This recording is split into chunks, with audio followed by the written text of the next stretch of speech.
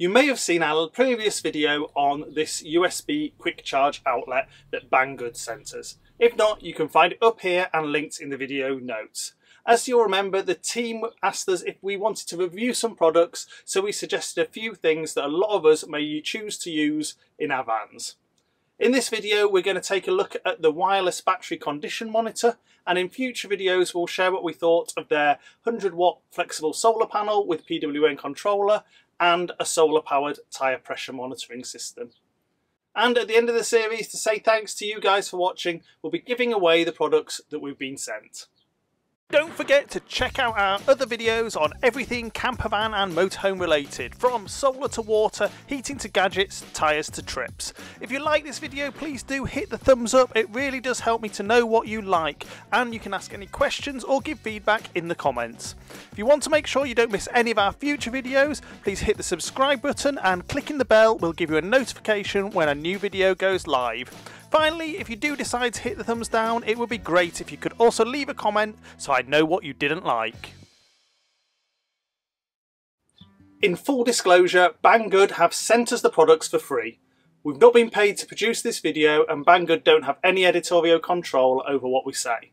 So everything we cover in this video is from our experience of the products, and as always, I'm really keen that we give a genuine view of what we think about them. If you do choose to buy the products and use our links in the video description, we will receive a small commission, but the price you pay stays the same.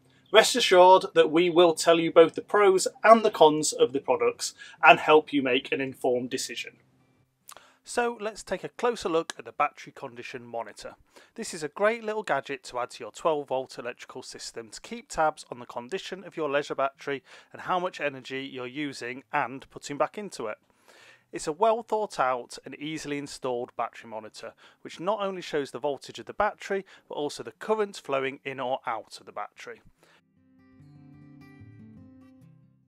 The setup is made of two key parts: the sensor unit that can be hidden away close to your battery,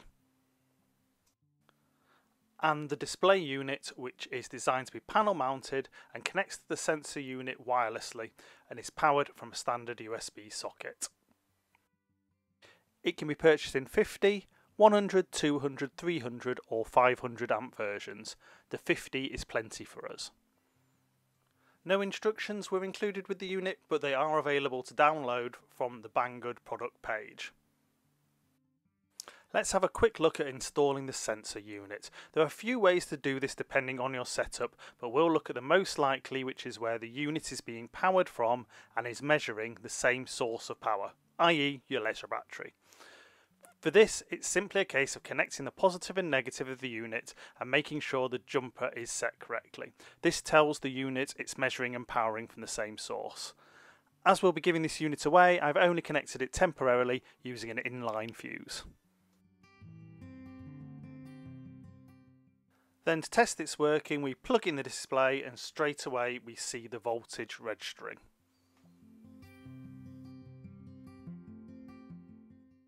When it comes to measuring the current, the unit uses a Hall effect sensor, so there is no need to actually connect any wires to it. You just need to run the negative wire from the battery through the Hall effect sensor. So for me, once I've isolated the solar panel and the battery, I can just disconnect the battery lead from the solar controller, run it through the sensor, making sure the arrow on the sensor is pointing towards the load, i.e. away from the battery, then reconnect up and switch on the battery. For now, I'm going to leave the solar panel switched off. Checking the monitor, we can now see a current being drawn. This correlates nicely with what our solar controller is reading. The first setup action on the meter itself is to set the battery capacity. We have it connected to one 100 ampere battery, so we're going to set the capacity to that. And then, because we have had the battery on mains charge and we know it's at 100% capacity, we're going to tell the monitor this. And then watching this monitor, we can see that straight away we're using power and that those precious ampere hours are ticking away. Now, this is where we notice two things. One, there's no temperature reading, which there is on the unit on the web page. I've not been able to find any setting to switch this on. I don't see it being a major issue, but if you bought it expecting it, it could be disappointing. And second, my ampere hours were ticking away surprisingly fast, and the predicted life of the battery of 7 hours surprisingly short. So I did a quick test.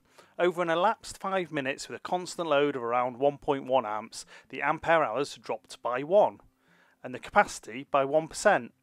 Now that's 10 times more than I would have expected. It's pretty easy to compensate for this by setting the battery capacity to 10 times the actual capacity, i.e. 1000 ampere hours rather than 100, which is what I did next.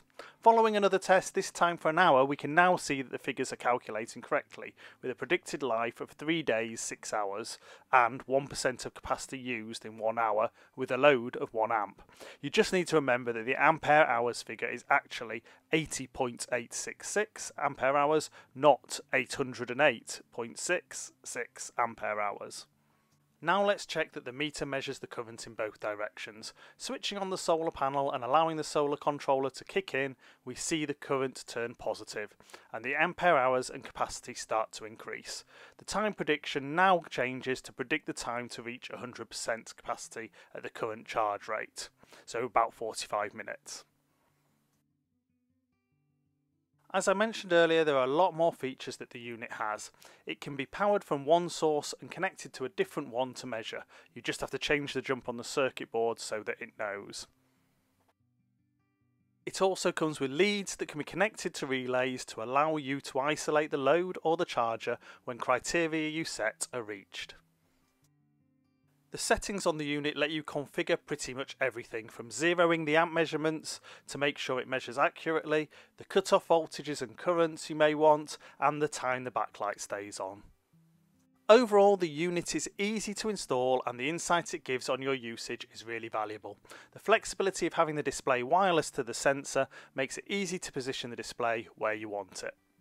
It is disappointing that the product pages show it measuring temperature, which it doesn't seem to, and the problem we saw with the battery capacity setting being a factor of 10 or a decimal place out. We have highlighted these to the manufacturer and are awaiting a response. Hopefully it's just a setting somewhere that I've not found. I'll add an update in the video notes when we get one. As we've shown, it's possible to work around this, but just to be sure to check yours is reading in a similar fashion to compensate for it if you purchase one. When it comes to accuracy, I was really impressed comparing it to both our solar controller and a multimeter measurement. It was spot on. Given the price, the features and the accuracy, I still think it's a good buy, and you can find a link to it in the video notes. As I mentioned, we'll be giving this one away at the end of this series of videos, so hit that subscribe button and the notification bell to be sure you don't miss the giveaway or the other products we're in the process of trying out. Thanks for watching our video, and as always, if you have any questions or feedback, please pop them in the comments below. If you find the video useful, please like, share and consider subscribing.